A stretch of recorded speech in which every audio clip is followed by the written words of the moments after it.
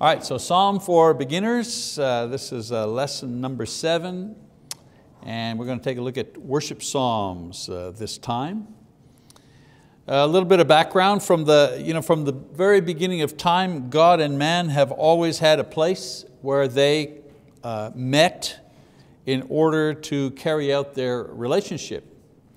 We read in Genesis, for example, Adam and Eve. It was the natural and informal setting of the garden, which reflected the open and the free relationship that existed between them at that time. After they were expelled because of sin, we see Adam's descendants meeting with God, still meeting with God, but now at the altar of sacrifice. Still meeting with God, but never without a reminder that sin and death separated them. Moses built the tabernacle, well, the people did obviously, but under his direction, in the desert. And the significance of this was that now God was seen as dwelling among the people, but He was now with them, physically, if you wish, with them. The reminder of sin and death was still present. Obviously, they were still offering sacrifice. But through the work of the priests who mediated the sacrifices on behalf of the people, they did not have to search for God because He was always among them. And this was represented by the fact that the tabernacle was among them, and as we know from reading the Old Testament, the people camped around the tabernacle. As the people settled the promised land, a great desire grew among them to build a temple where a permanent meeting place between God and man could be established. We know that David first desired this and was intent on doing it, but God prevented him because of he had too much blood on his hands. He was a warrior. He didn't want him to build the temple. Read about that in 1 Chronicles and 22 and other places. We also know that Solomon, David's son, was given the task to build the temple, and under his supervision, eventually that permanent temple was built. Now, the temple represented a lot of things to the Jews. For example, it represented the continual presence of God among the people. The other peoples didn't have this, but they had temples of sorts, but for the Jews, God was always among them because the temple was there. God dwelt there with them. Also, it was an affirmation that they were a chosen people. Why were they the chosen people? Well, because God dwelt among them. They were the chosen ones. In addition to this, the temple was a continual reminder that their sins were being dealt with by God. So always the idea of the altar is always there. They're always eventually meeting at the altar. But at least their sins are being dealt with by God. Also, there was a confirmation that the throne of the king was legitimate and eternal. David had made Jerusalem not only the place where the king lived, where he dwelled, but also where the temple would be, thus creating a dual significance in the minds of the people concerning the city. The temple validated the throne. The throne of the king was in Jerusalem.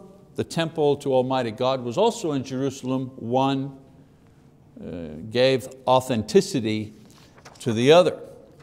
Now the Jews had 7 major feasts during the year, and during the time of David and following, the temple was the major focal point for these feasts. Very briefly, the feast of the Passover and unleavened bread was in the spring, representing a new beginning, a new life.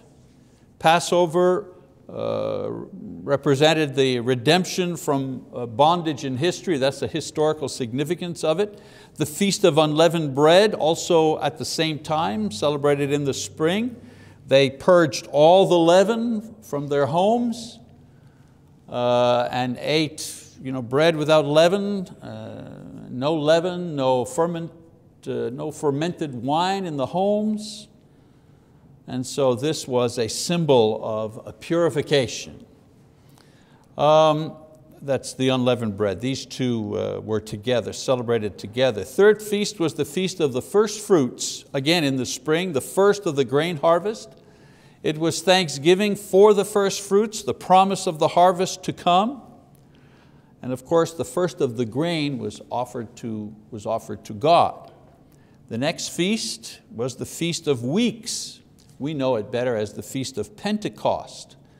That took place in the late springs, 7 weeks plus a day after the Passover. It was the ingathering of the first harvest. It was thanksgiving for the first harvest and, according to oral tradition, the time of the giving of the law at Sinai. In the summertime, a time of labor in the fields and preparation for the final harvest in the church age, the spiritual dimension of these feasts in a Christian context. Then there was the Feast of Trumpets in the early autumn, a calling of a solemn assembly. The trumpets were blown in order to prepare for the Day of Atonement, very important feast, which was the next one, Day of Atonement, again in autumn. This also was a solemn assembly for repentance, and forgiveness under the law was repeated annually. The high priest went into the Holy of Holies where the ark was, that one time during the year to offer sacrifice, representing the atonement for the sins of the people. And then there was the seventh feast. The seventh feast was the Feast of Booths in the autumn. In autumn, the final harvest. It was a harvest celebration, and it was also a memorial of tabernacles in the wilderness, to remember that while they were in the wilderness wandering for 40 years, they lived in booths, they lived in tents. And so once a year they would again go live in a tent, if you wish, as a memorial of that particular time in their history. And even today, modern Jews celebrate the Feast of Booths. Sometimes you read about the problems that condominiums have because they build these things on their porches, or on their galleries, on their balconies. And it's contrary to the convention of the condominium. It's a bylaw. You're not allowed to put anything on your balcony. You're not allowed to build anything there. And so sometimes that becomes a dispute among people, just a modern day celebration of booths.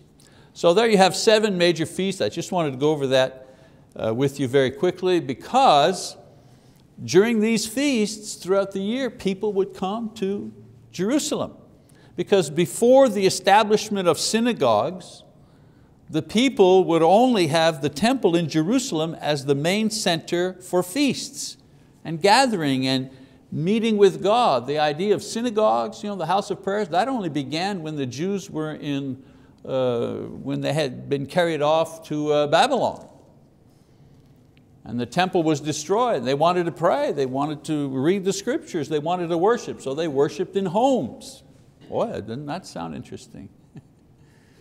And so the synagogue, house of prayer movement began while they were in Babylonian captivity. And then when they returned, they brought that back with them. And each town, each village had its own synagogue. But before that time, the temple was the main place of gathering. So as these feasts occurred, thousands of Jews from all over Israel and the world would make the trip to Jerusalem. For some, it was an annual visit. We read about that, Joseph and Mary. Every year they would go to Jerusalem, when Jesus was lost, if you wish, there for several days, or they lost track of Him for several days. For others, it was a once in a lifetime visit. It was a pilgrimage. The Queen of Egypt, or the Ethiopian eunuch we read about in the book of Acts, was returning from a pilgrimage to Jerusalem. Either way, the experience of the pilgrimage to the city was an exciting event for these people. And as a result, many psalms were written about the experience of worship itself, or the experience of worshiping in the temple, or traveling to the temple in order to worship and meet with God. Many psalms were written about that experience. And so psalms that dealt with this theme are called worship psalms. They rejoice in the worship experience itself. So there's a little background to the worship psalms. So let's take a look at a couple. Psalm 24, if you're following along in your Bible, is a good one. I'll throw up the verses here. Psalm 24, interesting. It's a combination of a wisdom psalm and a worship psalm. Two psalms in one. Verses 1 to 6 is the wisdom psalm part. And remember, wisdom psalms, they can be either experience psalms, character psalms, or ethical psalms. Those are wisdom psalms. Well, this one here, verses 1 to 6, is a character psalm, a wisdom psalm of the character variety, which asks the question, who is worthy to go and worship God? So we begin, verses 1 and 2. The earth is the Lord's and all it contains, the world and those who dwell in it. For He has founded it upon the seas and established it upon the river. So He establishes God's sovereignty and position as creator. Verse 3 asks the question, who may ascend into the hill of the Lord, and who may stand in His holy place? So like wisdom psalms, right? There's a question. Okay, who can ascend the hill? Who can stand in the holy place? There we have some synonymous parallelism. The question is, who may go up into the city and meet with God and worship Him in His holy city? Who is worthy of that? Verse 4, he who has clean hands and a pure heart, who has not lifted up his soul to falsehood and has not sworn deceitfully. So the answer is one who is holy and sincere, holy in works, the hands. Every time they talk about the hands, they're talking about the things you do, your deeds, your hands. Holy in thoughts, talks about the heart, what kind of heart you have. Sincere towards God, the soul does not move or swear deceitfully, does not lift up the soul to falsehood. A person who is sincere towards man and God, he does not swear deceitfully. Verse 5, he's not a liar. He's not a liar. You can take his word for what he says. Verse 5, he shall receive a blessing from the Lord and righteousness from the God of his salvation. So the answer before, a person who's holy in works and thoughts, sincere towards God, sincere towards man, and this person who is like this will be considered righteous before God, and this will be his blessing from the God that saves him. And so who can go up? Well, the righteousness is what enables a person to stand before or worship God. In that time, meaning who's worthy to go up to the temple and worship with the living God? Well, this man here who's righteous in his works and thoughts and so on and so forth. Verse 6, he says, this is the generation of those who seek Him, who seek your face, even Jacob, Selah. So these are the kinds of people that want to come to worship God. They are Jacob's sons, the descendants of Jacob. By implication, they are the true sons of Abraham. By implication again, they're the sons of the promise. God made the promise to Abraham, that promise went on to Jacob, and now that promise goes forward to all those who are descendants of Jacob or Abraham. And who are those people? Well, they're the ones who are honest towards God, sincere, and so on and so forth. All right, so that's the experience psalm, the wisdom psalm, verse 1 to 6. So now he switches to a worship psalm. Another thing that you're going to find here, another device, antiphonal, meaning a response song.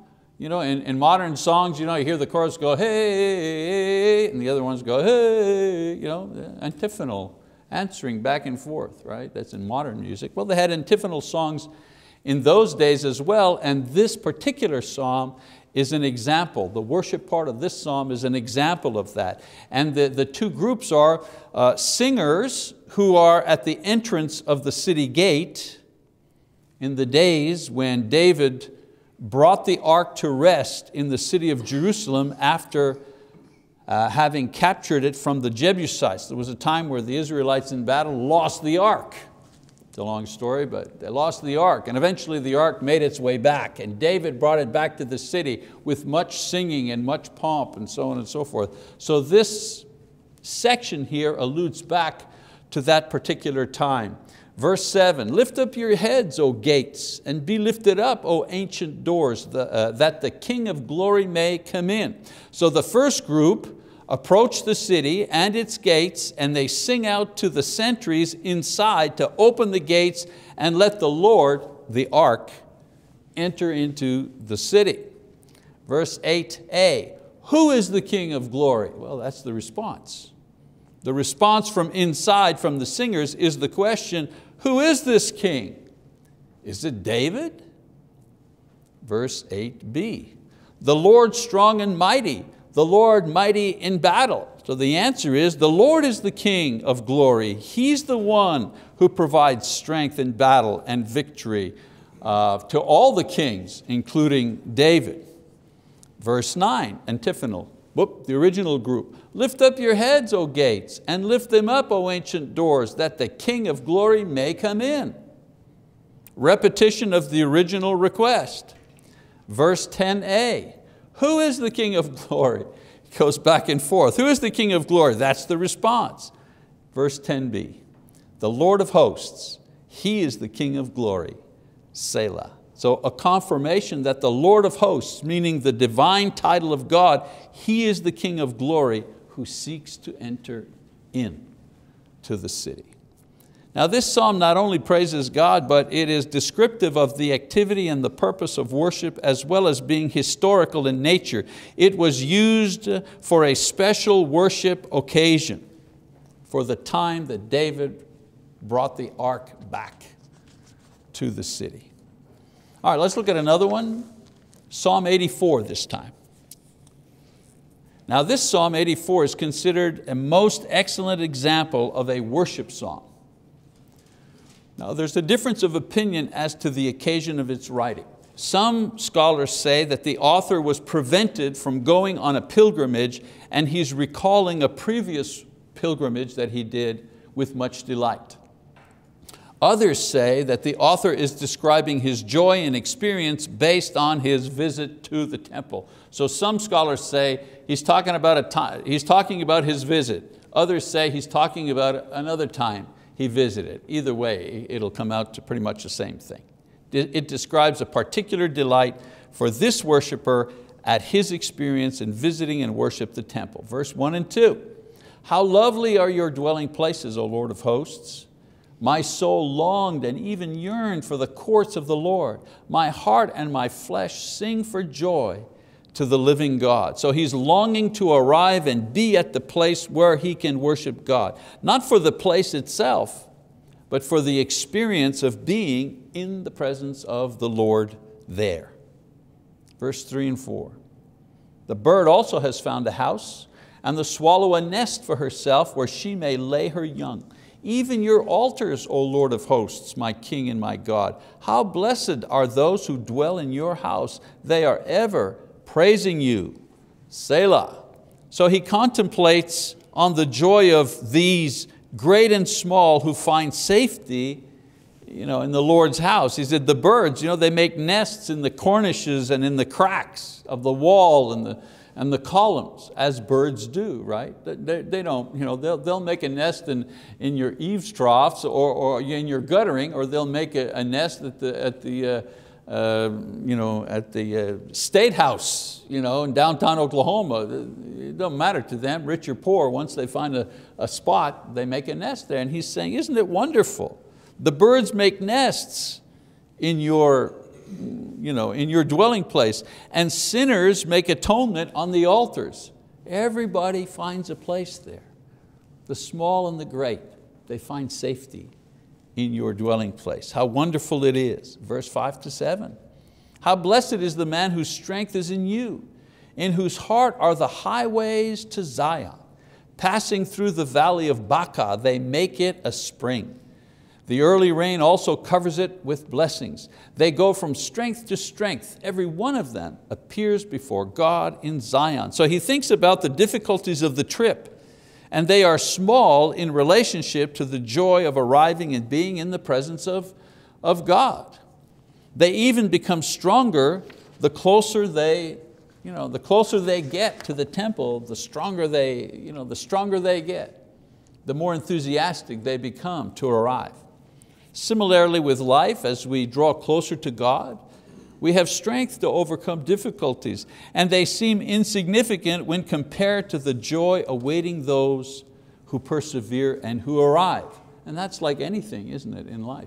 I mean, some people had long journeys long and difficult and dangerous journeys to get to the temple. But as they arrived in Jerusalem, as they saw the city on the hill, as they saw the outline of the temple, their joy and their anticipation and so on and so forth grew. This is no way an accurate comparison, but I remember as a boy going to Detroit Tiger Stadium, the home of the Detroit Tigers, Major League Baseball. And for a little 6-year-old boy, the first time that you go to a Major League Baseball park, if you're used to watching TV, and as a child, we didn't have color TV in those days, so baseball was always in black and white. Everything was gray, and the players their uniforms were either very white or different shades of gray. And my dad took me to Tiger Stadium. I still remember it to this day.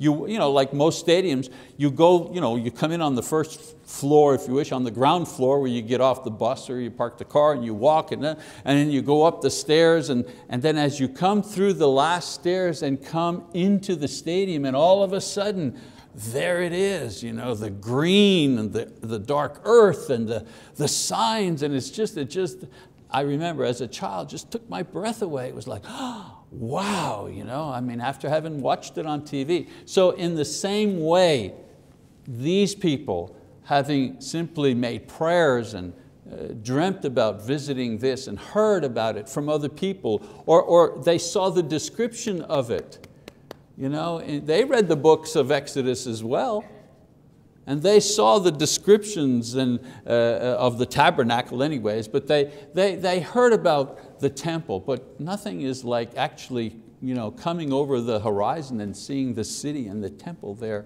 on the hill. And so this is what he's talking about. In verse 8 and 9 he says, O Lord God of hosts, hear my prayer, give ear, O God of Jacob, Selah. Behold our shield, O God, and look upon the face of your anointed. So the pilgrim makes his prayer and petition. And this is where parallelism helps us to understand the meaning. In verse 9a, he asks God to look upon or bless or protect the shield. Behold our shield, O God. In verse 9b, he asks God to bless or look upon the face of the anointed of the people, who is the king. So what is he saying exactly? Well, the pilgrim is praying for a blessing and protection of the king, since it is through his agency that the pilgrim can travel the land and come and enter into the worship. The king, he's the anointed one. He is a shield. He is a protector of the people. So here, all of this here, he's talking about the king himself. He says, for a day in your courts is better than 1,000 outside. I would rather stand at the threshold of the house of my God than dwell in the tents of wickedness. For the Lord God is a sun and a shield. The Lord gives grace and glory. No good thing does He withhold from those who walk uprightly. O Lord of hosts, how blessed is the man who trusts in you. So the pilgrim finishes with praise for the one who is the occupant of the temple, the reason why the pilgrimage is joyful and satisfying and possible. So he's prayed for the king, who's the shield, guardian of the people, that permits him to actually physically travel and enter into the city. And then he praises God. He goes one further. The Lord, he says, He is a shield. The Lord is a sun, a light to His way. The Lord is the one who blesses the righteous, those who have a right to go to the holy mountain. The man who trusts in the Lord, he says, is truly a happy man. So the author climaxes with the reason for his joyful pilgrimage to the temple, and that, of course, is the Lord Himself. Very nice that he's impressed with the building. Very good that he offers a blessing for the king. That's proper. But in the end, the real action, the real joy is I'm face to face with God. I've come to the place where God is. And this is the joy that he has. Imagine what they had and all the things that they had to do to get to Jerusalem, and then they couldn't get any closer than the court outside. They couldn't get any closer than that. Imagine, today, we can come before the living God at any time, 24 hours a day. While we're outside digging in the yard, in the garden, while we're eating, while we're driving, we don't need to go to a certain place. When Peter says, repent, let each of you be baptized for the forgiveness of your sins, and you shall receive the gift of the Holy Spirit comes to dwell within you. We become the temple. Imagine, they went to a physical temple, and in the New Testament, the New Covenant, we are the temple. We are walking around with the living God within us. I mean, if their experience provoked them to write these kinds of words, what should our experience provoke us to do? All right, one more, okay? We have time to do one more. Psalm 122. So this is a pilgrim song describing the feeling of the pilgrim as he comes to Jerusalem and the temple. And most of these are like this. I mean, I'm just giving you different samples, okay? So verse 1 and 2, he says, I was glad when they said to me, let us go to the house of the Lord. Our feet are standing within your gates, O Jerusalem. So the writer describes both the feelings and the anticipation and joy when he prepared to go and arrived at the destination of his pilgrimage. No information about the trip and how long it was and they had problems and nothing. He just said, I was happy when they said, let's go, and then boom, in the next sentence, they're there. All right, verses 3 to 5. Jerusalem, that is built as a city that is compact together, to which the tribes go up, even the tribes of the Lord, an ordinance for Israel, to give thanks to the name of the Lord, for their thrones were set for judgment. The thrones of the house of David. So he marvels at the meaning, the layout, and the history of a city. Wow, what is it? It's as if he's got his tourist guide book and he's going, wow, this city is just amazing. The beauty of the temple and the significance of the activity going on there, the sacrifices being made. The history and the rulership that has come from this city, beginning with David and according to God's promise, will go on forever for the Jewish people as they remain faithful. So for the pilgrim, this is the eternal city of God, and he is struck in awe of it when he finally arrives on his pilgrimage. So interesting, he doesn't talk about the king, he talks about the history and the significance of the city, how many people have come here before me, and the priests have been there, and this is where Solomon was, and he's just amazed by the whole experience. Verse 6 to 9, pray for the peace of Jerusalem. May they prosper who love you. May peace be within your walls and prosperity within your palaces. He says, for the sake of my brothers and my friends, I will now say, may peace be within you. For the sake of the house of the Lord our God, I will seek your good. So, he came to pray to God. He came to rejoice before God, but now he's moved to offer a blessing upon the city itself. What does he say? Peace for the city, a blessing for those who love it and who prosper it. Remember, Jerusalem had been attacked many times. He deepens his own commitment to serve it, and by extension, right, to serve the Lord Himself. So basically, here's a man who comes to the temple with a glad heart, and he's so moved by the sheer presence of God that he sees there, he rededicates himself. Today, what would we say? He comes forward. I got to do something. It's so wonderful, the history of it, my religion and the meaning of it. I just have to do something. So he rededicates himself. You know, the experience of rededication and recommitment is one that we should experience when we come into the presence of God. I mean, there's nothing unusual about that. There's nothing even embarrassing about that. It's something as old as, well, as this particular psalm demonstrates. All right, so those are three worship psalms that I wanted to share with you. I didn't know how long it would take, so we're going to finish a little early here.